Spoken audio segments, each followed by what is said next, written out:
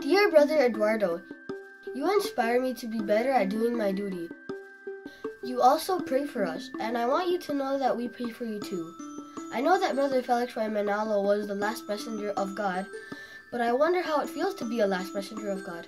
I know that they don't have any special powers or anything, but I know that's a very big responsibility. From Brother Matthew Zerrudo, from the locale of Scarborough, District, Eastern Canada. P.S. Thank you because you guide me and all the members of the Church of Christ. We all love you. We also know that you love us too. P.P.S. Thank you for praying for me to have superhuman energy. It makes me feel like a superhero.